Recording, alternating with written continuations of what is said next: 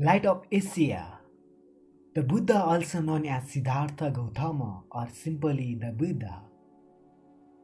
He was born in Lumini place of Nepal. His father's name was Sudodhan and mother's name was Mayadevi. Sudodhan is ruler of kingdom of Kapilbastu.